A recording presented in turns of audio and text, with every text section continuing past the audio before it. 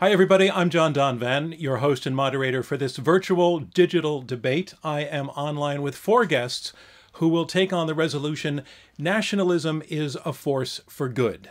We are recording this debate on Monday, June 22nd, and we are releasing it live to you right now. I also want to say that this debate is being held in partnership with our friends at the German Marshall Fund.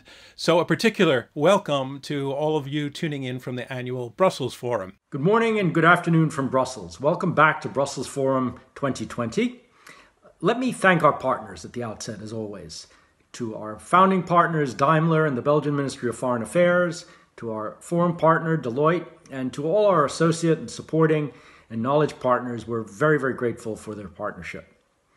For the last 2 years, we've partnered with Intelligence Squared US on what has become a very central part of Brussels Forum. It's always well received, a series of critical debates. Today, we're going to have a debate on the question of whether nationalism is the future. Let me thank Intelligence Squared US again for their partnership, and a special thank you to Robert Rosenkrantz, chairman of Intelligence Squared US, and to John Donovan, our moderator. John, welcome back, and over to you.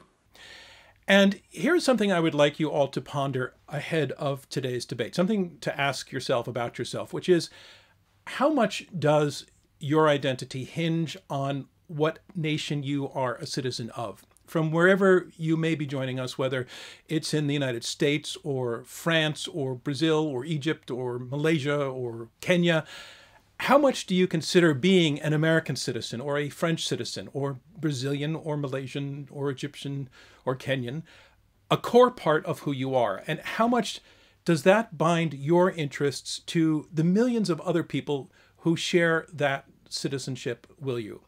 I'm asking you this because we are taking on the topic of nationalism, a political movement and a theory which has been getting a lot of attention, especially in the last few years, as various nationalist movements and politicians appear ascendant in places like Hungary and Poland and Russia and the United Kingdom and the United States, arguably. The question we're asking reflects one that you might ask yourself. Are you inclined to embrace nationalism as an expression of who you are and as an organizing principle for how your leaders do business with the rest of the world? Or are you wary? Do you see a dark side to nationalism that causes you deep concern? Well, we think that in these questions we have the makings of a debate, so that's what we're going to do. We're basically going to say and ask you to answer this question, yes or no, to this statement: nationalism is a force for good. I am here to help juggle the squares on your screen, these two teams of two who are ready to argue for and against the resolution. So let's meet our debaters. Again, the resolution is nationalism is a force for good. So first up, arguing for the resolution, nationalism is a force for good, here is Colin Dueck. Colin, you are a scholar of international affairs. You have advised several administrations on foreign policy and recently released a book on the topic of what you call conservative nationalism. I just want to say welcome to Intelligence Squared. Thanks so much for joining us. Thanks, John. And where are you in the nation or the world right now? I live in a small town in Virginia called Warrenton, and love it here. It's mercifully distant from Washington, D.C. But not that distant, in the orbit, but outside the Beltway. Thanks so much for joining us. And I want to introduce your partner who will also be arguing for the resolution. I want to say hello to Prerna Singh. Prerna, you are a political scientist and author of a book on the emerging nationalism of India. It's great to have you with us. I just want to say welcome. And where are you joining us from? I'm joining you from Little Rhodey, Rhode Island, and Providence, where I'm based because I teach at Brown University. Thanks so much for joining us. It's excellent to have you here. Now, arguing against the resolution, we have two debaters as usual. Again, the resolution is nationalism is a force for good. These debaters arguing against that. First, I want to say hello to Andrew Keene. Andrew, welcome back to Intelligence Squared. Hi, John. So, Andrew, for folks who haven't seen our previous debates, you've debated with us a number of times. One of our favorite debaters. You are a film director. You host a podcast. You're an author. And you're one of the foremost commentators on the state of democracy in the world today. Welcome back. And where in this world are you right now? I'm in the People's Republic of Berkeley. All right. Thanks so much for joining us again. As I said before, it's great to have you back. And our fourth debater, again, will be speaking against the resolution. I want to say hello to Elif Shafak. Elif, you're an award-winning novelist. You're also a founding member of the European Council on Foreign Relations. It's great to have you with us. And where are you joining us from? Well, I'm in the UK. I'm in London. Okay, fantastic. So we're truly international today, which again plays to what our partners are doing with the Brussels Forum. So it's great to have all four of you with us. So as always, our debate will go in 3 rounds, and then you, our online audience, will vote to decide who is the winning team. And here's how that works. You will be asked to cast 2 votes, one in just a few seconds from now, and a second vote after you've heard the arguments from our debaters. And the way we determine victory is it goes to the team who's changed the most minds over the course of the debate. Between the first and the second vote, the difference, the greatest difference in an upward direction will be given to, that's how we determine which team will be our winner. So now is the time to cast your first vote. If you're using our chat right now, you'll see a link pop up to vote coming from one of our producers. You just click on that link and you cast your vote for or against or undecided. And remember, we're going to have you do this again after you've heard the debate. And one more time, it's the side that changes the most minds between the first and the second vote that determines who is our winner. If you don't see the link right now, don't worry about that. You can also right now just go to, in a web browser, to iq2us.org/vote. That's a web browser. Go to the URL iq2us.org/vote, iq, the number 2us.org/vote, and you can vote right there. Just click on the word vote. So I think we're ready to get started by going to our first of 3 rounds. Round 1 is comprised of opening statements from each debater in turn. These openings will be 4 minutes each. One more time, our resolution is nationalism is a force for good. And here first to speak for the resolution, Prerna Singh. Prerna, the screen is all yours. Thank you. So political leaders across the world today are evoking an exclusionary nationalism associated with discrimination, division, and destruction. My partner and I, however, will draw on our expertise as political scientists to remind you that nationalism can also be a powerful force for good. Towards this end, I will present a global overview and Colin will focus in on the US. So nationalism is fundamentally about the love of country. It generates a sense of shared solidarity, of a we-ness. And this shift from a me to a we identity links my own welfare to that of my national community as a whole. And this commitment to a national common good is a powerful mobilizing force for the realization of freedom. Through history across the world, hundreds of thousands of people have been motivated by nationalism to risk their lives to liberate their homelands from foreign rule. Think of the movements against colonial rule across Asia and Africa in the first part of the 20th century, like that led by Gandhi in India, movements against Soviet communism in the 1990s in Eastern Europe. Think Solidarity in Poland, the anti-apartheid movement in South Africa led by Nelson Mandela, all driven by nationalism. But it's not just in these exceptional moments. Nationalism helps the realization of freedom every day by facilitating the functioning of liberal democracies. Nation states are the units that allow for the foundation of liberal democracies. Further, nationalism infuses what would otherwise be the technical ties of rights and duties with what has been described as the magic of my. Through history, political leaders that also see their citizens as my people have been more strongly obligated and committed to the welfare of their people. Think of the institution of the welfare state across Western Europe in the wake of the Second World War, or as I've shown in my book, the provision of health and education across India. On the other hand, national attachments motivate people to make sacrifices for the state, sacrifices of time and effort when they vote, of money when they pay their taxes, and the most supreme sacrifice of all, of their lives when they join the army and fight for their country. But to be sure, like all groups, nations have boundaries, those who belong and those who do not. And national boundaries are in themselves not necessarily a problem. A healthy drive for national competitiveness has driven important contributions in the arts. Russian literature, Cuban music, French cinema, Thai cuisine, I could go on. It's the lifeblood of sports. The problem is that national boundaries have in the past and are today being defined in an exclusive way to shut out and target ethnic minorities, immigrants, and refugees. This, however, is not a reason to condemn nationalism. In fact, it is precisely the reason to not give up on it, but instead to fight to reclaim it from these exclusive definitions and put forward a more inclusive national us. If you vote against the motion, you not only give up on the immense constructive potential of nationalism, you do something far more dangerous. You cede our most powerful mobilizational tool to right-wing populist constructions and manipulations. A vote yes recognizes the reality that despite globalization, nations are here to stay, nationalism is here to stay.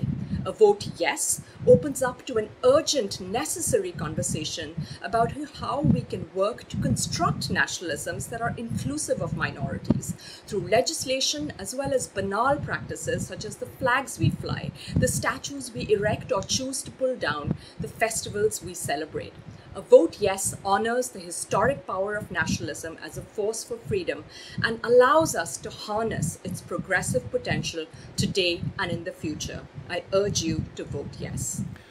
Prerna Singh, thank you very much. So we are off and running. Our next debater will be arguing against the resolution that nationalism is a force for good. Elif Shafak, you're next up on the screen making your opening statement, and the screen is yours. Thank you. So I'm a storyteller, and as much as I love language, literature, and stories, I am equally interested in silences. There's a part of me that wants to give more voice to people who have been pushed to the margins, disempowered, treated unfairly, and hurt. And this is one of the many reasons why I oppose nationalism. Because nationalism, both as an ideology and praxis, causes far more damage and hurt than good. It claims to unite, but in truth, it divides. It pretends to be inclusive, but it excludes not only people outside the nation, but also minorities within the society. It talks about achieving order and prosperity, but it is a source of constant tension, distrust, conflict, and way too often bloodshed. The proponents of nationalism will tell you that there are different types of nationalism, and some of them are nice and harmless. They will tell you that someone else's nationalism is actually the ugly kind of nationalism, but certainly not ours. Of course, we can spend hours and hours making neat academic distinctions, assuming that if we have different labels and categories, we can differentiate the good from the bad. But the truth is, outside academic circles, in daily life, in real life, that doesn't mean much, because on the streets out there, nationalism is an untamed force. And at its heart lies the duality, us versus them, and the assumption that us is somehow better than them. The definition of them will change constantly depending on the circumstances, but the distance between us and them will always be there, ready to deepen and worsen at the first sight of a crisis.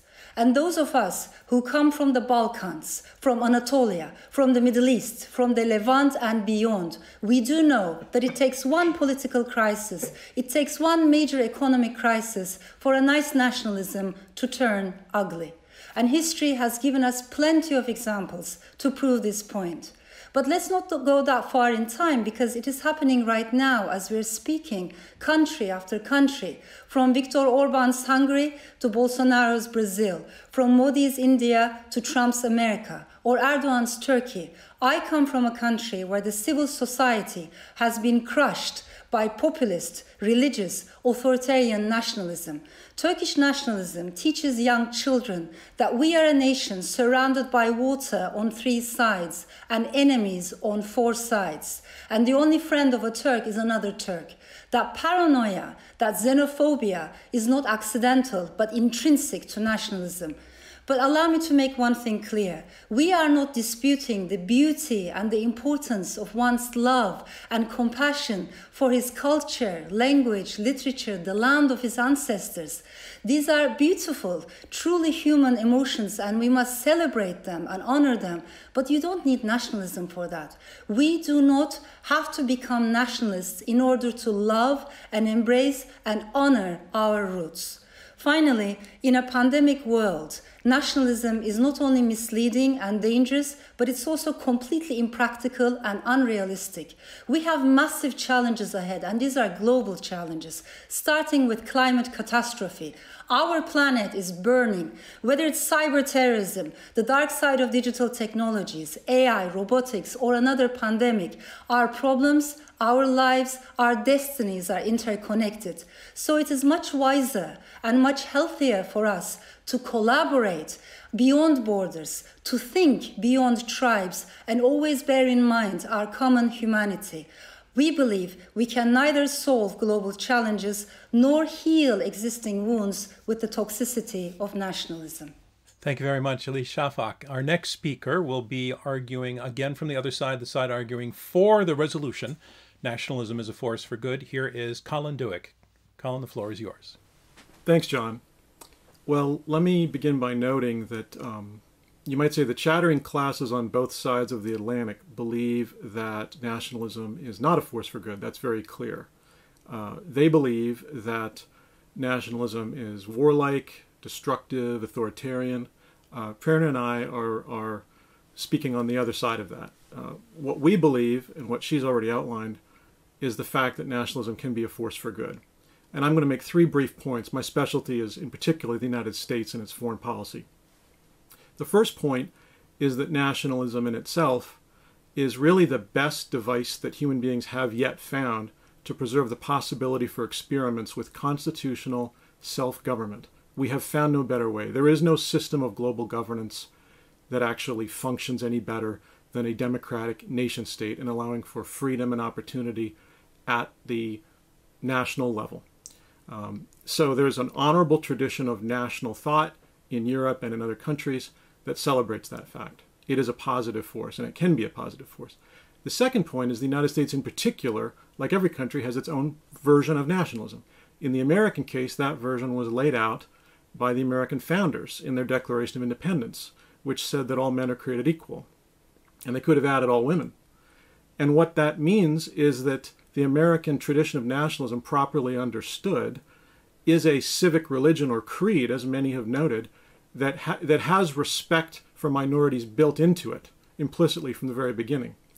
And it's a tradition, a nationalist tradition in the United States that celebrates rule of law, constitutionalism, individual liberty, and limited government. That is American nationalism. Do we really want to reject that? I would suggest not. I think that that's a healthy, benign tradition. And most of the debates we see inside the United States across party lines are debates over how exactly to express it. My last point is this: when it comes to American foreign policy, there is also a tradition that none other than George Washington outlined, suggesting that the United States has the right to preserve its own national sovereignty. He suggested that the United States is a sovereign country. It had declared its independence, not its dependence. And although Americans over the course of the 20th century made a variety of commitments necessarily to combat authoritarian states, like Nazi Germany and the Soviet Union, we have found that preserving American national sovereignty on balance is a healthy thing. And so the American nationalist tradition is in fact the oldest democratic American foreign policy tradition. It's meant to preserve Americans' right to self-government. It's meant to preserve the sovereignty of a particular state. And we should celebrate the ability of other states to do the same thing if they are democratic. My opponent just suggested that there's no such thing as a different type of nationalism. I would respectfully differ. I would say she's speaking, I believe, from London. But the British form of a nationalism is radically different than the Chinese or the Russian form, which are authoritarian. I doubt she would be allowed to make this argument today if she was sitting in Beijing or Moscow. It is the British form of nationalism which celebrates freedom of speech, constitutionalism, and individual liberties that allows her to join us to critique nationalism. I do find that ironic. So my own conclusion would be that traditional Western forms of nationalism, and also some non-Western forms, as long as they're democratic, can be healthy, productive, celebratory, and worthwhile. And I would conclude by saying that I hope you vote yes, with my partner and I, that nationalism can be a force for good. Thank you. Thank you, Colin Dueck. And we have one more speaker in this opening round to be speaking against the resolution that nationalism is a force for good. Here is Andrew Keene. Andrew, the screen is yours. Thank you very much, John. So let's remember what the motion is. Nationalism is a force for good. So far, our opponents have suggested it could be, it might be, it was, but they're not arguing that it is. We're talking about nationalism on June the 22nd, 2020, today, in a world of Erdoğan, of Putin, of Trump, of Bolsonaro, of Duterte, of this new wave of authoritarian nationalism. It's also important to remember that we're not arguing about the existence of the nation state. I acknowledge, and I think my partner would acknowledge, that nation states are fine. The problem is that nationalism as an ideological, extreme ideological manifestation of the nation state is deeply problematic. It wasn't always problematic. Back in, let's take 1720, 300 years ago, nationalism was a way of thinking that challenged the authoritarianism centralized states in England and France. In 1820, it was a way for Germany and Italy and other Central European countries to reawake. In 1920, nationalism was a way for colonized countries to react, to determine their identities against the colonial powers. But today, in 2020, we have a massive problem with nationalism. The problem is that the way we live our lives, the globalized, the simultaneously globalized and fragmented nature of early 21st century life doesn't conform to the traditional notions of nationalism. Increasingly, people living in the same political state have less and less in common. People in Berlin and Budapest and Berkeley, California have more in common as city-states, as globalized networks than places outside those urban centers. And the problem with this fantasy of nationalism is it lends itself to nationalist leaders who lie. Now, our opponents suggest that there's a difference between British nationalism and Chinese nationalism. Perhaps in a sense there is, but in another sense there isn't.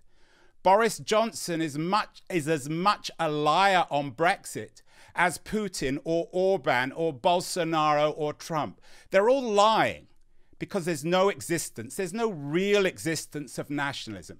It's a fantasy. It's an imaginary community that doesn't, in fact, unite us. My partner suggests it divides us. It's divided us historically, particularly in her part of the world. But today, in 2020, it's deeply divisive. The biggest problem, and this is where my opponents are profoundly wrong, is they suggest that it enriches democracy. But in 2020, they couldn't be more wrong. The most troubling manifestation of the world on June 22nd, 2020, is the rise of deeply authoritarian nationalists all over the world.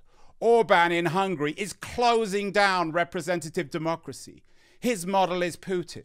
Trump is trying to do the same thing in the United States in terms of the election in November. Even Boris Johnson has flirted with this kind of authoritarianism. So I urge you to vote on our side and argue that nationalism today in 2020 is not a force for good. Thank you very much, Andrew Keen. And that concludes our opening round, opening statements, and now we move on to our second round. And in our second round, it's more of a conversation. It'll flow over the next half hour plus, and it's going to be driven in part by questions from me and by questions from you, members of our audience who submitted questions ahead of time. And also the debaters can challenge one another directly. But what I think we've heard is varying conceptions of what nationalism stands for. On one side, the notion that by its power to turn me into we, it can be a unifying force for getting good done in the world on behalf of the citizens of a nation state. Particularly, it's been argued, it's been very, very good, created a very good laboratory for democracy. On the other side, we're hearing that nationalism maybe from time to time has done some good, but that on the whole and almost inevitably, it turns into us against them.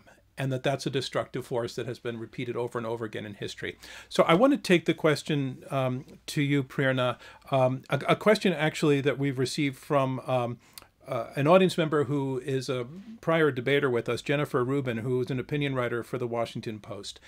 And she asks, isn't nationalism by definition rooted in blood and soil?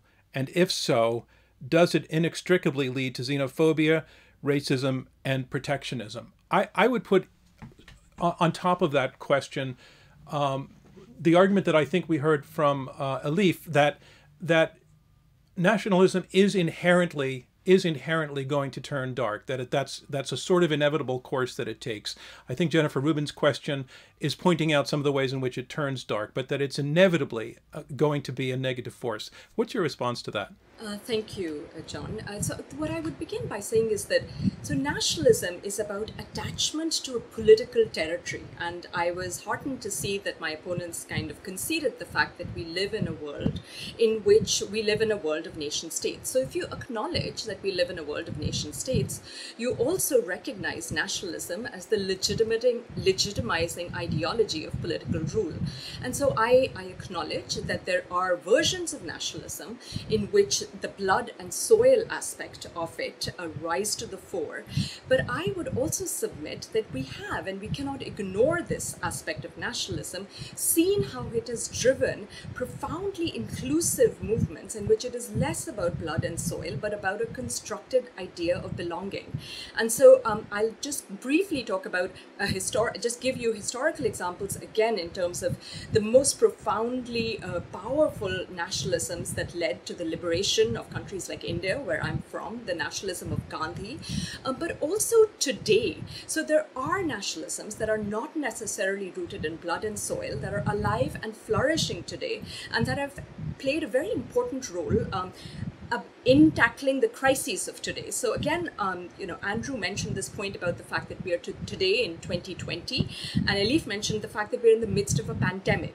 Now you see how an inclusive nationalism is allowing people to mobilize even today. So there is a kind of top nationalism, which is this populist, radical, exclusionary nationalism voiced by leaders. But every day on the streets, there is less of that and much more of a civic conception of the nation that is motivating Italians to come out, sing national anthems and patriotic songs, and bang their pots in honor of their national health workers. You see in France, Macron talk again and again about the analogy, as other political leaders have done, that this is an invisible enemy, we're at war. But this is a rallying of the nation. The New York Times, a liberal left newspaper, has an op-ed that says it is patriotic to social distance. In each of these cases, while this points out, I think that there are distinct versions of nationalism and that it's not limited to academia. It's happening every day. And this everyday inclusive nationalism is mobilizing people to fight the pandemic and other current events at this moment. So nationalism is at this moment a force for good. Let me take your points to Elif. There was a lot in there, Elif, but what is your response overall to especially where we heard Prerna giving examples of outcomes that I think most of us would consider positive, which she attributes to nationalism. What's your response to, especially since, Elif, you made the strongest case of anybody among the debaters today, that there's an inherent evil built into nationalism. So what's your response to those examples of good? So I do make a distinction between one's love and appreciation and compassion for one's country, culture, language, literature. As I mentioned, these are beautiful things. So that kind of patriotism is very different than the nationalism that we are talking about today. Nationalism. So can I stop you to, yeah, if that would be very helpful for us to draw the distinction between patriotism and nationalism. Your opponents may or may not agree with it, but I'd like to hear how you make that distinction. Patriotism is much older. Nationalism is much younger. Patriotism, when you look at even how the word has been used, going all the way back to the Elizabethan era, coming from, late Latin, but also Greek origin, basically it means a connection, a sense of belonging with your fellow countrymen and countrywomen. Whereas the word nationalism, even the concept itself, the way it was coined, and when you look at people like Johan Herder, the people who have coined the term, first of all, it is much younger, about a century later, and their main preoccupation was not only defining who belongs in a nation, but also who should not belong in the nation. That distinction was there, present from the very beginning. So Herder himself, for instance, is also very well known for his anti-Semitic views. He was very much busy trying to prove that Jews could not belong in Europe because they were Asiatic people, and he would call them parasites. And these are not accidental things. We can find many other examples throughout history. When you look at the thinkers, the main thinkers of nationalism, they are busy trying to also highlight who should never, ever belong in the national project. What I'm trying to say is every nationalism comes up with their own official history, official way of telling the story. What makes the difference is whether that country is a democracy, a pluralistic democracy. In a pluralistic democracy, we can go to a bookstore and find books that question the official historiography, and the authors of those books are not prosecuted. So it's not the nationalism that makes a difference, but it is precisely whether there's pluralistic liberal democracy in that country and freedom of speech. That makes a difference. And then we can say, wait a minute, nationalism did not tell the story of this minority, that minority. What about all the other stories that we have forgotten? So the nationalist project is not only about remembering, but it's also about erasing. It's also about amnesia. So, Colin, did Elif accurately describe, from your point of view, how nationalism has functioned in the United States? And you've already made the case that you feel that nationalism has functioned in a largely positive way most of the time. But she has outlined a situation in which nationalism, by necessity, excludes and does not attribute to the degree the United States is a successful democracy, that's success to nationalism. So what's your response to all of that? Sure, thanks, John. Well, I mean, there's generations of American historians who've argued that a sense of American nationalism is central, in a benign way, central to American foreign policy. Could you define, I'm sorry to interrupt you, but could you take a moment to define what they mean by that nationalism, sure. What that is? It means a combination of things. It means a close attachment to U.S. national sovereignty, a desire to protect the sovereignty, integrity, independence of the United States internationally, to stand for its rights, its values, its way of life internationally. It includes, by the way, the hope that popular forms of self-government will spread. Washington was clear about that as well. There's nothing inherently warlike about it, but there are times where it does have to be vindicated by the use of force, as, for example, it was during World War II. I would give World War II as an excellent example, as my partner, I think, suggested as well, of nationalism at work in a benign way. I don't see how Hitler and Nazi Germany would have been stopped without nationalism, not just patriotism, but French nationalism, American nationalism, British nationalism, and even Russian nationalism expressed through the bizarre form of the Soviet regime. I mean, I don't see how you would have had anything other than a Nazi conquest of Europe without robust, popular nationalism to stop it. Can I jump in for a second, yes, please John? Do. Please do. So I just wanted to kind of just point out two distinctions that Elif made that I think go against. So she began in her opening remark by saying that these distinctions are only made by academics, maybe such as my partner and I. But in the course of her response to you, she made two distinctions, one between patriotism and nationalism, and the second about as these two, patriotism and nationalism, work in democratic and authoritarian contexts. Now, those are important distinctions, are precisely the distinctions arguments that our side is making. To me, this is a semantic game. Patriotism and nationalism are the same thing. It is an inclusive, civic-minded nationalism that gets called patriotism. You can't have your cake and eat it too. You can't say that we don't want to make any distinctions and that we're the ones telling you that there's a distinction between a more positive and a less positive nationalism. And then you can't then come out and say, well, this is patriotism and this is nationalism and this is democratic and then it's authoritarian. I don't think it works that way. Yeah, I hear what you're saying, and actually I have heard what you are saying many times in Turkey from very different groups in Turkey, because as an author I've always been interested in the stories that official Turkish history has excluded, denied, suppressed and silenced. So one of those very important stories is the Armenian genocide. In 2006, I wrote a novel called The Bastard of Istanbul, which tells the story of a Turkish family and an Armenian-American family. And it deals a great with, novel, I love it. I appreciate so much. It deals with memory and amnesia. When the book was published, I was put on trial for insulting Turkishness.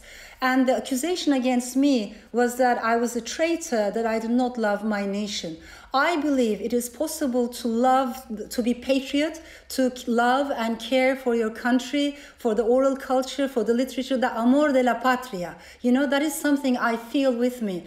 I live in exile, I can't go back to Istanbul, but Istanbul comes with me everywhere. So amor de la patria is something very different. But am I a nationalist? No, I am not. Am I critical of nationalism? Yes, I am. So it is quite possible to be patriotic without being a nationalist. And actually, many times nationalists are telling us, if you criticize the government, then that means you don't love your country. That means you're a traitor. We really need to make those distinctions very, very well. And I think it also ties back to what I said earlier, because the nationalist project is constantly trying to erase the stories and the truths of minorities.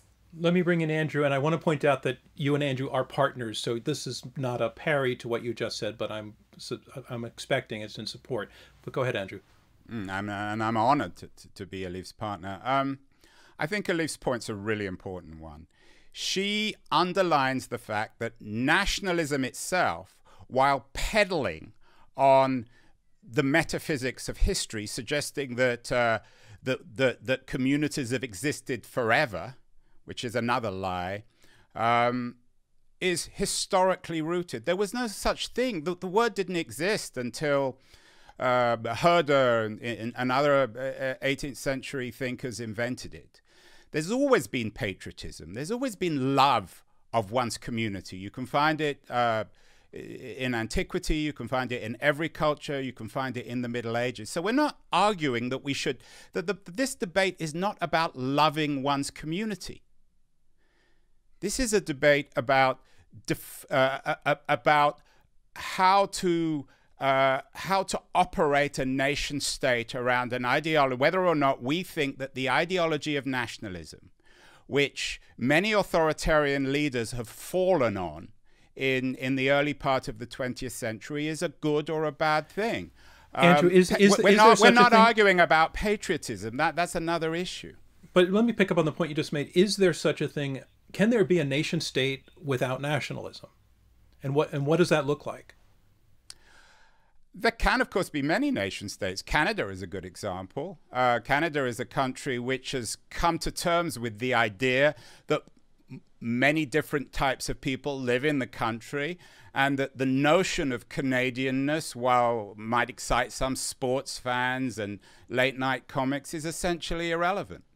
And I think, and America is an exceptional case, but I think there are also, there is a tradition in America which is similar to Canada, which I certainly prefer over Trump's ethnic nationalism, defining what it means to be an American, particularly, I think, around race, around whiteness.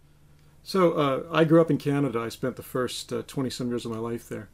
And I'm glad that Andrew mentioned it. So I eventually became a U.S. citizen. But as I'm sure Andrew knows, English Canadians and French Canadians both have a robust national pride or sense of nationalism. There is a French Canadian nationalism. There's also an intense English Canadian nationalism or patriotism, and it's often been referred to as a form of nationalism, not just patriotism.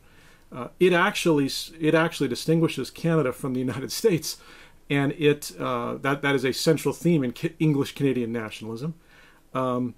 And it's a great example of how what our opponents seem to be doing is saying that when there's a particular version of nationalism they like, they're just going to call it patriotism. When there's a version they don't like, so that Canada, for example, is fine. We're fine with Canada. It's harmless. It's tame. It's liberal. But then there's a version that they don't like, even if it's democratically elected, like President Trump or Prime Minister Boris Johnson. That's authoritarian. It's ideological. It's extreme. And it's dark. I have yet to hear a convincing argument as to how they're able to make those distinctions other than just a subjective preference for one elected leader over another. But can I come back? Aren't you and Prerna doing the same? Aren't you and Prerna doing the same thing? Aren't you as well saying there's good nationalism and bad nationalism, and wherefore the good nationalism? But they're doing something worse than that. They're doing something slipperier than that in the sense that they're defining everything as nationalism. Whatever one calls the political arrangement in Canada, I'm not sure that's nationalism. In Canada, there's an acceptance that, as Colin suggested, there's a French and there's an English-speaking communities. They can coexist within the same political territory. They can share power. But the notion of identity, the notion that English and French and other nationalities in Canada share something essential in eternal terms doesn't exist. And that's what nationalism is. That's what Modi and Bolsonaro and Putin and Trump all peddle. So, you know, historically, nationalism has been seen as Janus-faced. It has these two faces. And to me, what our opponents are doing is to just take the good face and call it patriotism. But the motion, again, I want to remind the House, is nationalism is a force for good. And today, if you ignore the fact that that face of nationalism that allows it to be a constructive force is at play in allowing us to respond to the pandemic, but also, I think Elif mentioned a critical point about the role of dissent. So there's nothing intrinsically in nationalism that makes dissent inaccessible. In fact, many nationalisms are founded on dissent, such as Indian nationalism and all anti-colonial nationalisms that began by saying we're against British colonial rule. And if you look in India, again responding to Andrew's point about, you know, is today 2020, just before the pandemic broke, India was in the throes of protests against citizenship amendment bills and other institutional arrangements that would exclude Muslims. How did the Muslims come out and protest on the streets? They clothed themselves in the Indian tricolour, the same flag that Gandhi helped design and, you know, spun. They sang the national anthem and they chanted national slogans and carried the photographs of national leaders. Every day on the streets, nationalism is a mobilizing force, and today it is, and being able to protest is a critical component. Okay, I want to take back the comment that I made in regard, let me just say this as moderator in regard to what I said your team is doing. I was incorrect. Your team is saying there's good nationalism and bad nationalism, but that you think nationalism can be, has been, continues to be in certain situations a force for good. Your opponents are saying that that's just not true, and they are excluding some of the positive things that you're talking about as demonstrations of patriotism or other isms, but not nationalism. And I think that that's exactly a fair thing to do within a debate. But I want to go to Elif now because you've been very patient, Elif. Nationalism is so dangerous and misleading that even our opponents are recognizing that there are so many cases in which it has proven to be incredibly destructive. But this is how things get darker and darker. When we talk about, for instance, making Hindu nationalism the cement, the glue that holds the nation together, that is incredibly dangerous. In a beautiful country like India, in which diversity is the source of richness and strength, or when we talk about making nationalism the cement or the social glue that holds people together in Turkey, for instance. Which nationalism am I going to make the glue? Turkish nationalism? And how do you think the Kurds are going to feel about that?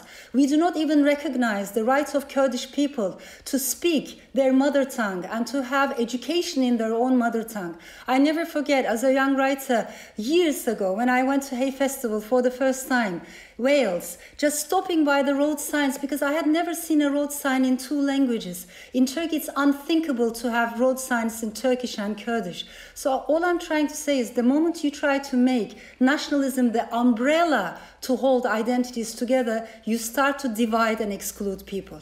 Colin, we have a question from a previous debater, Lee Drutman, who's a senior fellow at New America, which I think might help focus where we're going with this. He asks, which country in the world today is doing nationalism best, and what does that look like? Yeah, that is a great question.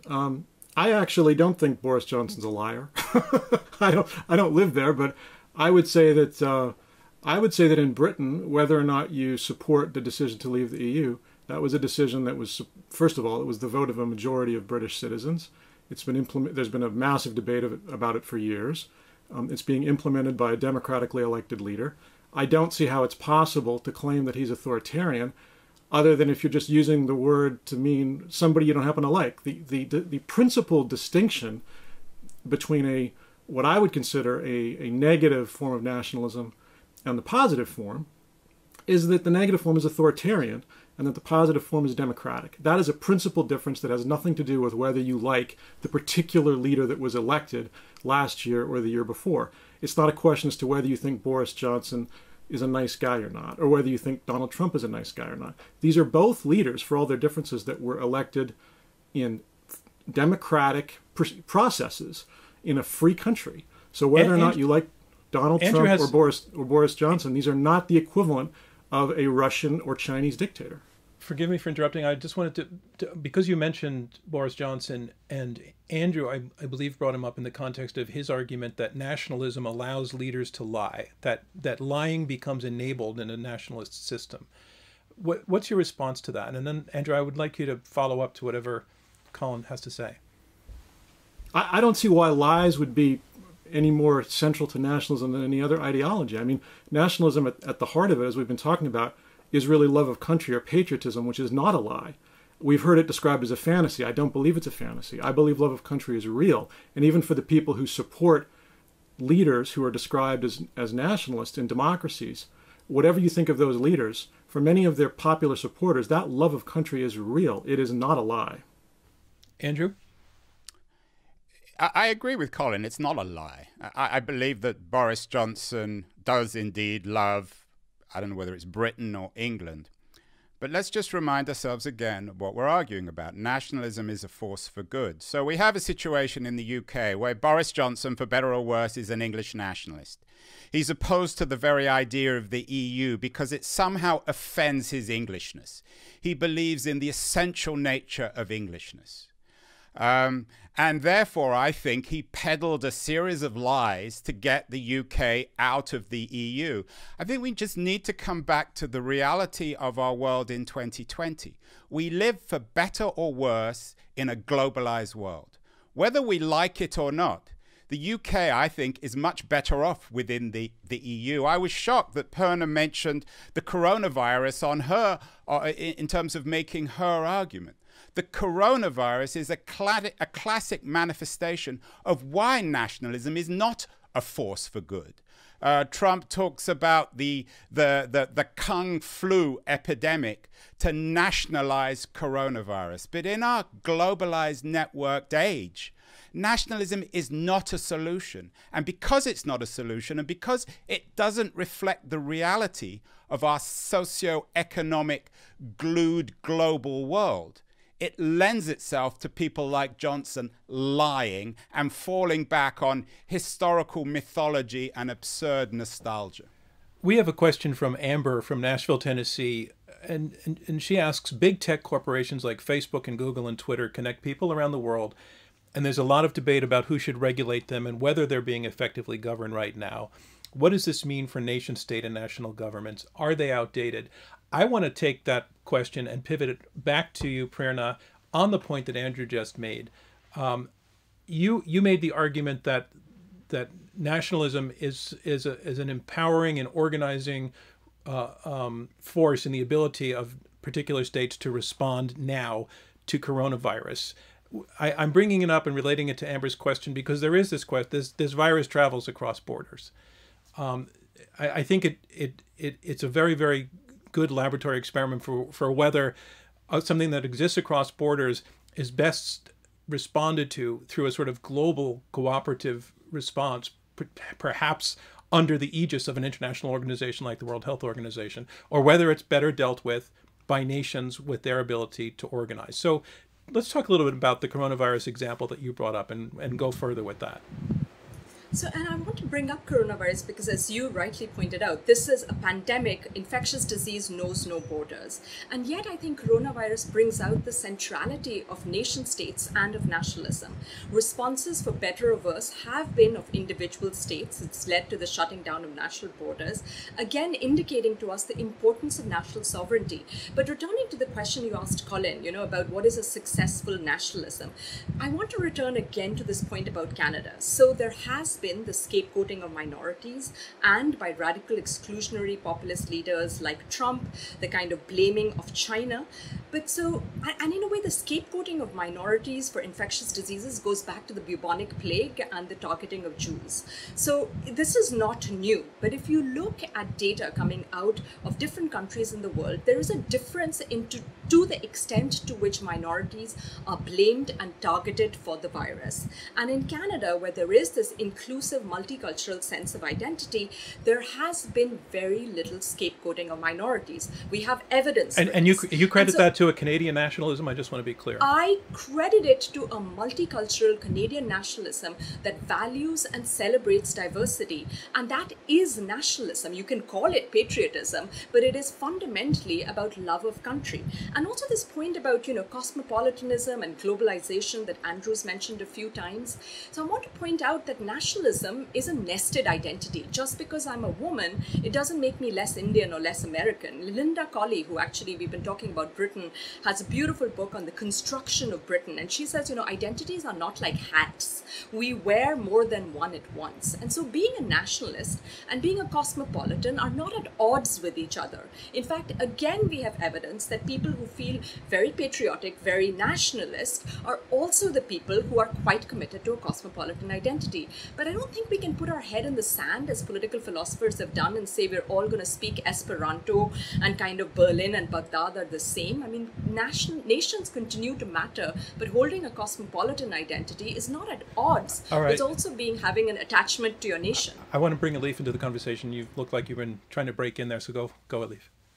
Yeah, I think we do not have to get stuck in dualities. We're often told that we should either choose nationalism or the kind of globalization that has caused so much damage and inequality and injustice before especially before the pandemic and brought us where we are right now. I don't have to choose between these two horrible options. I do believe we can, as human beings, have more options. We do keep talking about Canada and Scotland, and let's be honest here, we don't have too many examples like Canada and Scotland. And the reason why nationalism in those places does not bother us is not because of the character of their nationalism, but precisely because their nationalism has been counterbalanced by other forces such as pluralism, multiplicity, multiculturalism, democracy, rule of law, freedom of speech, internationalism. In a place like Scotland, because there's that internationalist spirit, the nationalist ideology doesn't work in the same way. So it's not the power of nationalism at all. But if I may share this with you, I think we women need to take these debates much more seriously, because we have seen in country after country, whenever societies go backwards and tumble into nationalism and tribalism, isolationism, we also see a rise of sexism and homophobia and misogyny in those countries. So I believe women need to be especially cautious when it comes to nationalism. We cannot assume that some countries in the world are solid countries. They will never be affected by ugly side of nationalism, and some other countries are liquid countries. That is not the case at all. Just one maybe last bit I want to share with you. You might remember very recently Freedom House shared a report showing that 35 countries had made progress, which sounded like good news. The next paragraph in the same report said 70 countries, twice as many their number, had been sliding backwards with a bewildering speed. And among them are those countries that we thought were safe and solid. So So there's no such thing as some countries' nationalism being very sure, and we can't take that for granted. I think we are all living in liquid times.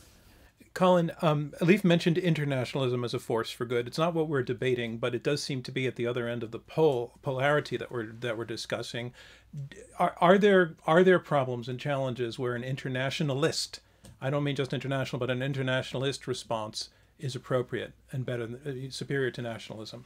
And I'm thinking of coronavirus being potentially a candidate for that, given the nature of the virus itself. Sure.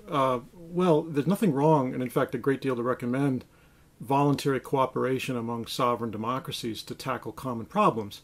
For example, China's been mentioned several times. I would like to see, and I've written to suggest that the United States and its European allies could cooperate more effectively to counteract Chinese foreign economic behavior, often mendacious and aggressive. So there's plenty of ways, and if you want to define that as internationalist, go ahead. But I think that the word internationalism over the years has become synonymous with something much broader, a kind of post-Cold War ideology suggesting that national sovereignty itself is outmoded, an argument that you've actually heard over the last hour, that, globalization means that we have more in common than that sets us apart, and that therefore there's no need to be so fussy anymore about these outdated concepts of national sovereignty. I would prefer to see a system where the United States and its allies cooperate around urgent security and economic challenges, as they should. But there's no need to veer into some sort of fantasy world where, as out of a sort of a John Lennon song, suggesting that we're going to imagine ourselves in a post-national or anti-national or non-national world. It doesn't make sense, and it's not even to be recommended.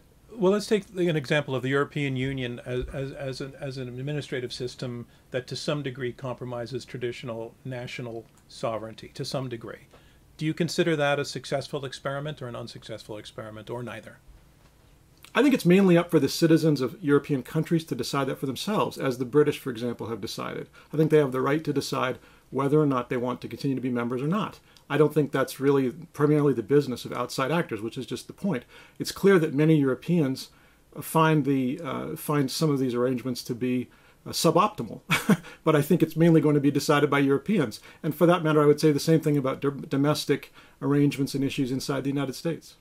The more we talk, it seems to me as if our honorable opponents are nostalgists for a system that they acknowledge isn't very good, but they seem to believe that it can't be reformed, that there's no way of doing our politics any better than the nationalism that comes out of the nation state. And it's clear in 2020 that our world system isn't working. Our capitalism is in crisis, inequality.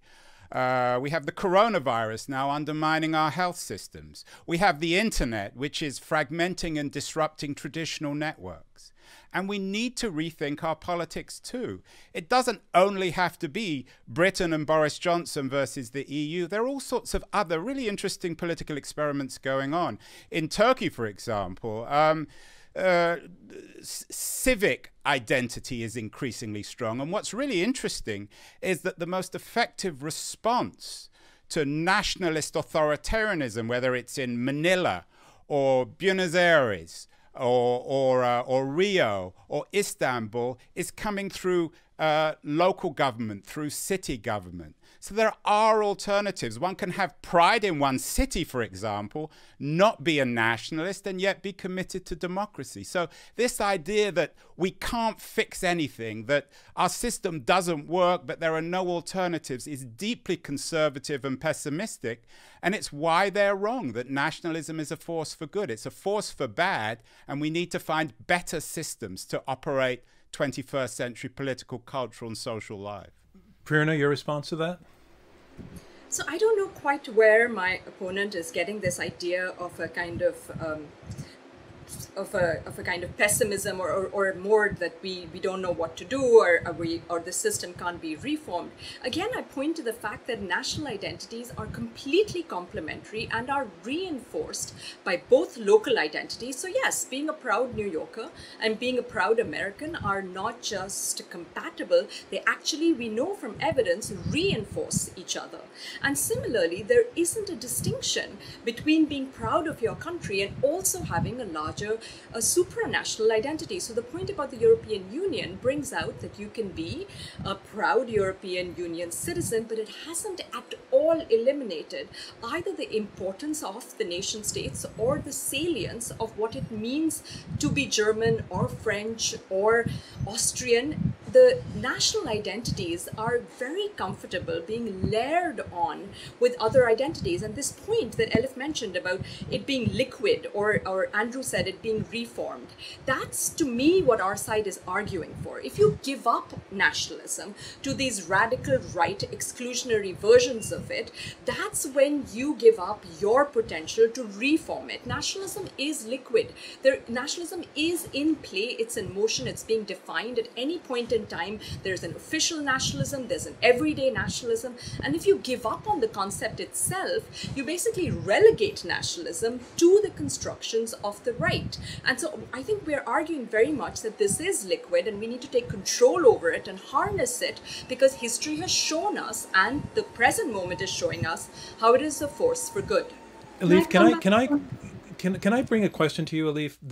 One point that I don't think your side has responded to from your opponents came from Prerna's opening statement, in which she talked about various examples in which she thinks what are perceived as good outcomes would not have happened without the power of nationalism. So, for example, the decolonization of the African continent, and the story of Gandhi, that nationalism was crucial in the liberation movements in those places, and that without it, those things wouldn't have happened. That would sound like a very, very strong endorsement of nationalism. I'd like to know what your response is to that. Yes, thank you. Because I think it's a very important subject. Anti-colonial struggles are incredibly important, and we need to discuss it at more length. But we also need to understand that if an anti-colonial struggle gets stuck in its own nationalism, the aftermath of liberation, we will see again the exclusion of the minorities within that community. And again, history has given us so many examples that proves this. So for instance, what I'm trying to say is, what does the aftermath of an anti-colonial struggle, if it only stays within the context of nationalism? I want to underline that. Because until that point, it is a movement for equality, for freedom. But once nationalism becomes the main identity, that is incredibly problematic. What does it mean, for instance, for LGBT communities? What does it mean for ethnic minorities or religious minorities? What does it mean for the working class, for the people who do not necessarily fit in the description of the majority? And that is a basic problem. With regards to liquid times, what I meant to say was the times we're living, the era we're living, is liquid. It is full of uncertainty. So we cannot say that some parts of the world are, it's everything is safe and solid, because I've heard this a lot. As a feminist, I've heard it a lot too. I've been told that it was understandable for me to be a feminist because after all, I lived in Turkey. But I never understood why you wouldn't need feminism in America or in Canada, because you can't take your rights for granted. So what I'm trying to say is there's no such thing as some solid lands. Everything is changing in the world we're living. And nationalism is not liquid. Nationalism does not like pluralism. Nationalism does not like multiplicity. I came to the UK about 12 years ago, and I have seen nationalism change this country. I have seen it change the language of politics. Imagine buying a tabloid one day and seeing the pictures of judges who are critical of Brexit, and underneath it says enemies of the people. I've heard that kind of language in Turkey. So nationalism does change the rhetoric. And one final example.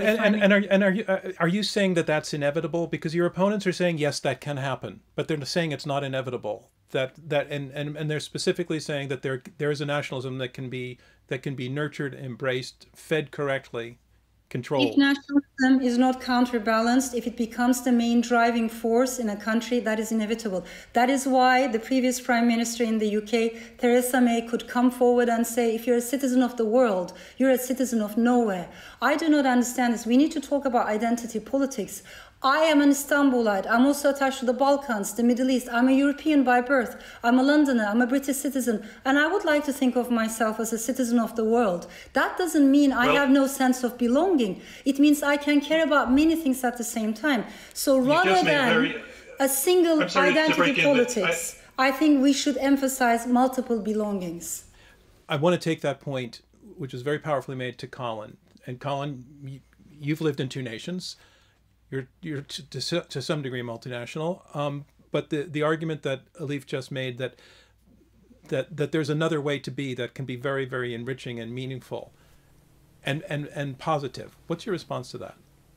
Well, I think most great patriots have understood historically that they can have multiple identities. They can be proud of their city, of their state, of their country, at the same time. Those are not mutually exclusive, but the desire to put country before self is central, and I would call that nationalism. And I would just say, Elif has spoken very eloquently on concern for the disempowered, and that's the marginalized, and that's important to remember. It's important to remember that nationalism in its benign form can actually do exactly that. I think that if you look at working class voters in parts of northern England, parts of the Rust Belt of the United States, these were voters who obviously felt they had been ignored by existing policies, including trade policies, in those countries. Now, you don't have to like how they voted, but they had the right to make those choices. They had their reasons, and I think that I'm speaking now as a conservative, actually, I think that we who sit inside the Beltway and sit at think tanks and talk about the benefits of globalism need to remember that there are real human beings who have immediate concerns about globalization, and that we need to listen. We need to listen to them. These are our people. There needs to be some kind of solidarity with them. But what I'm hearing from Elif is you can use the UK and Brexit as an example, is that the nationalism embodied an us and them about immigrants. That there was a very, very strong and dark aspect to that, and they're saying that us and themness is always built into nationalism, and that always leads to a bad place, to a bad outcome. Well, I understand, and they've repeated that argument, but I haven't heard it substantiated. I mean, what Prerna and I have countered with is to show plenty of examples historically and today of the benign form. So obviously it's not inherently dark. I really strongly disagree with that. You haven't shown us any examples. We've pointed to numerous examples of how nationalism has gone wrong in 2020. It dominates every headline. Prerna gave many examples, Andrew, of places where it's been benign and positive. Well, she gave the example of India, which is now Nigeria, run by Tanzania, South Africa, Canada, New Zealand. But I don't think we went over the Canadian case. They haven't responded to the reality of the world in 2020, where authoritarian nationalists are destroying democracy all over the world. How would they explain Hungary? Elif is, of course, extremely experienced in Turkey. How would they explain the Philippines? How would they explain Brazil? How would they explain the United States? This is the reality. We keep on hearing, oh, well, nationalism could be okay. In principle, it works. In principle, everything works. But the reality of the world today is that nationalism is deeply intolerant. Colin's right about listening to people, and listening particularly to people who are on the wrong side of globalization. But as Elif noted, the reality of all these nationalist movements is their unwillingness to listen. They have created this world in which anyone outside their conception of the nation is illegitimate. So it's exactly what Putin does. It's exactly what Orban does. It's what Duterte does. It's what Bolsonaro does. It's what Trump does. They are profoundly and structurally intolerant and anti-democratic. And that's where nationalism leads in 2020. Prerna, I can give you the last word on this round. Second? Yes, and you get to wrap.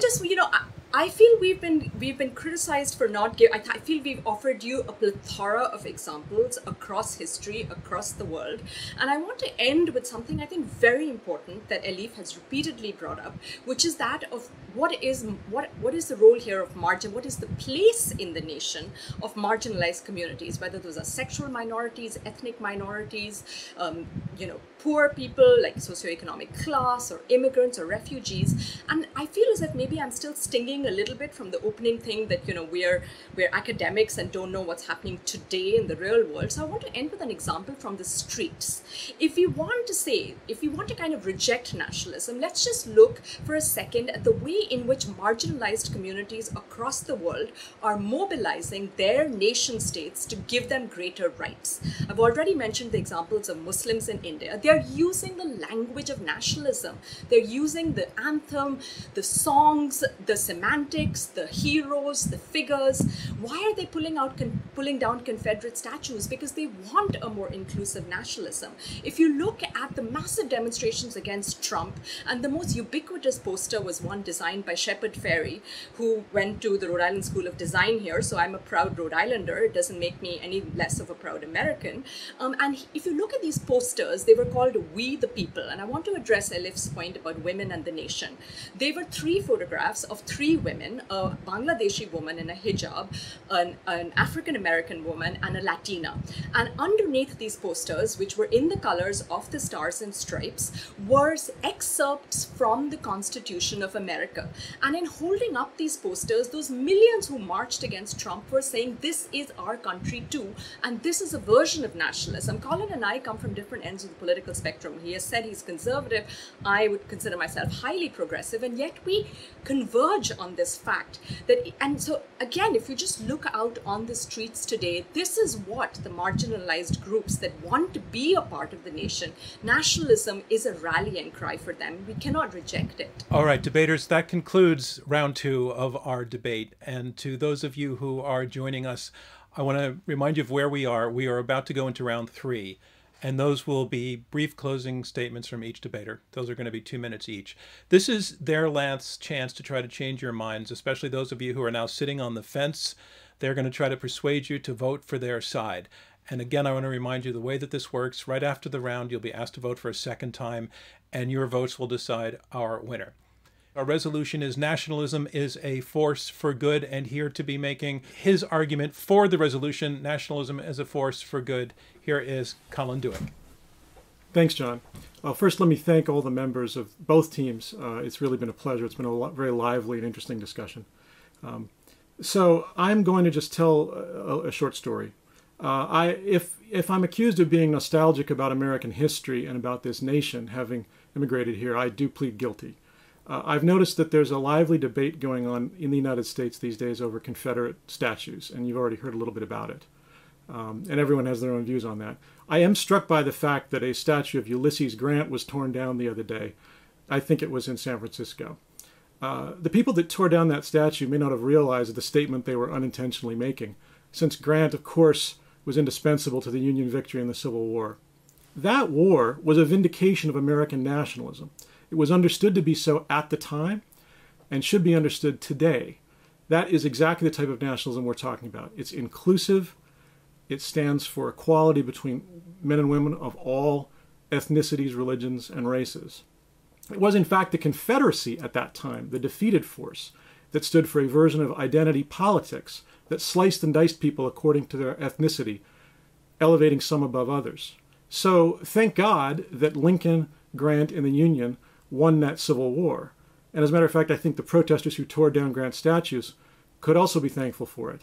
I would conclude by saying, if you are happy, as I am, that the war ended in the way it did, if you believe that Lincoln and Grant and the Union were right, if you believe that that's an example of a healthy American nationalism that is not entirely irrelevant to this day, then you must agree that nationalism is a force for good, and you must vote yes.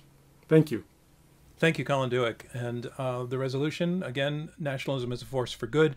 Our next closing statement is against the resolution, and it comes from Andrew Keene. Thanks, and this was a great debate, very lively and fun. I think we've got to get beyond nationalism. I think that that's our challenge in 2020. Nationalism doesn't work. It's an archaic idea rooted mostly on lies and inventions. And let me tell a story of why I think that's the case. I just made a film called How to Fix Democracy. I interviewed a guy called Rick Stengel, who used to be the editor of Time magazine. Rick, in 2009, went to Moscow to give Vladimir Putin the Time magazine Person of the Year. When Rick showed up, Putin was incredibly rude and non-communicative, as he tends to be.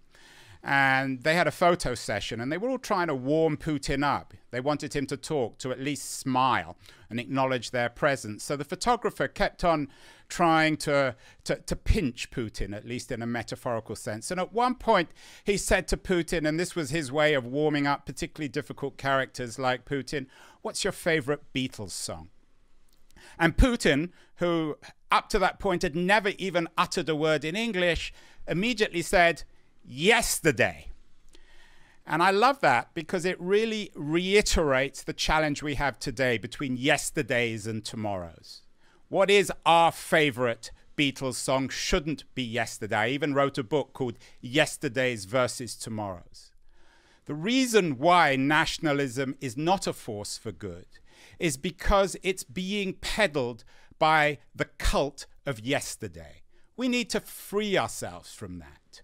We need to embrace tomorrow. We need to rethink our politics, our institutions, and above all else, our sense of political identity.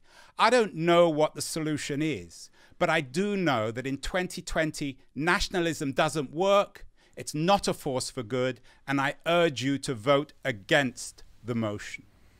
And now we switch back to the other side of the argument for another closing statement. This one comes from Prerna Singh. She will be arguing for the resolution, "Nationalism is a force for good." Prerna. Thank you so much, John. And I just want to reiterate, it's been a great debate. And I thought, Andrew, you were going to say that Putin's favorite song was Back in the USSR. Through this debate, the opposition has showcased an exclusionary nationalism associated with xenophobia, racism, and conflict. But as my partner and I have convincingly tried to show you, nationalism has historically been and is being defined today more inclusively in many parts of the world, not maybe by leaders, but by people on the streets, to include those from ethnic, class, and gender lines. And such an inclusively defined nationalism enables the functioning of liberal democracies. It has powered movements for freedom. It encourages the adoption of social welfare policies. It rallies people from marginalized communities to demand their rights from states. Such a shared overarching national identity has brought together and helped heal divides between ethnic groups. Such an inclusive nationalism has been and remains today a force for immense good. A vote in favor of the motion is a recognition of this historically documented and continuing constructive potential of nationalism. A vote in favor of the motion is not an endorsement of the Trumps, the Modis, the Bolsonaros. In fact, a vote in favor of the motion is essential to resisting their exclusionary nationalisms. Because if we don't accept the constructive potential of nationalism and we reject the concept itself, what this does is that it essentially leaves a powerful dynamo entirely in the hands of right-wing populist leaders who define nationalism in an ethnic majoritarian way, whether that's white Christian nationalism in the US or Hindu nationalism in India. And they use this exclusionary nationalism to fuel their destructive agendas. It is only if we accept that nationalism can be a force for good that we open ourselves to the possibility of embracing nationalism and redefining it in a way that includes and protects the marginalized. In conclusion, I just want you to take a moment. The protester, and just think, that protester who risks severe retribution to come out on the streets to liberate her country from foreign rule, that soldier fighting to his last breath to defend his motherland, that Olympian pushing herself to the limits of human physical achievement for national glory, the health worker today who continues to put her own life on the line to help her country fight a viral enemy. If you vote against the motion today, you negate such sacrifices that nationalism inspires. I urge you not to do that and instead to vote yes. Thank you, Prerna. And one final pivot on the resolution, back to the against side. On the resolution, nationalism is a force for good. Here is Elif Shafak making her closing statement against the resolution. Elif. Thank you so much. It was such an inspiring discussion.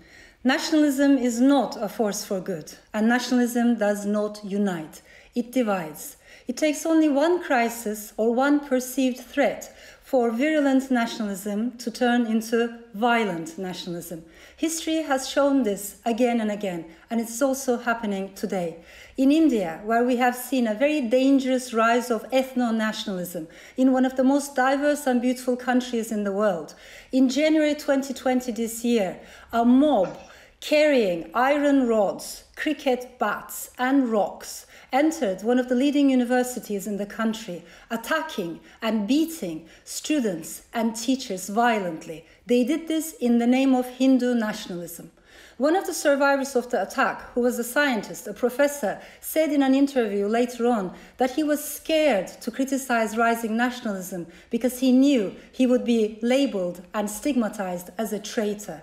A month later, in February this year, in Germany, a gunman went to a multicultural neighborhood and randomly killed 10 people. He did this in the name of German nationalism. In the UK, during our Brexit referendum, a Labour MP, Joe Cox, was horribly murdered on the streets by an English nationalist. In Charlottesville, USA, a white nationalist crowd gathered, chanting slogans against Jews, Muslims, and all minorities, and anyone who doesn't look like them. A young woman was killed that day. In Hungary, just this month, in June, a neo-Nazi mob came together and they chanted slogans to kick the Roma minority out of the country that they have known as their home and homeland. And they did this in the name of Hungarian nationalism. Unfortunately, I have only 2 minutes, but the list is so long, and it is getting longer and longer every week. How many more atrocities, how much more pain and hurt and bloodshed do we need to witness to understand that nationalism is not the answer? And yet, nationalism is rising. And nationalists in one place are creating and feeding nationalists elsewhere. So people who are critical of nationalism, people like Andrew and me, the truth is we are a minority. But I hope you will join us. I hope you will vote against the motion. And together, maybe we can show that another story, another vision, and another way of thinking is possible. Thank you, Elif. And that concludes our closing statements. That concludes the debate itself. The arguing is over. I'd like to ask all four of you to stay right where you are. I'd like to say something to all of you, but first we have to do a little bit of business. And that's to those of you who are joining from beyond the debate, because we want to hear from you now. It's time for your second vote. And again, I want to remind you that it's the side that changes the most minds between the first and the second vote that will be declared our winner. So if you're using our chat, you're getting right now a link to vote from one of our producers. You can click that link and you can cast your vote on the resolution for, against, or undecided. I'll remind you the resolution, nationalism is a force for good. Are you for or against or undecided at this point? If you're not seeing the link in the chat, you can go to iq2us.org, IQ, the number 2, us.org/vote. We're going to keep that open until midnight tonight. So if you just can't wait to see who won, you can go online at iq2us.org right at 12:01 a.m. tonight, or you can subscribe to our mailing list and we will be announcing a winner there. Thank you all for your participation in the vote. Thank you for your comments and your participation in the chat. Thank you to folks who submitted questions ahead of time. And now I want to say to our four debaters, Colin, Prerna, Andrew, and Elif, I want to thank you for the way in which you conducted this was an argument. This was a clear and powerful and robust argument in which you all felt deeply committed to your points of view. You were deeply divided, and yet you treated one another with respect. I had the sense that you truly heard one another.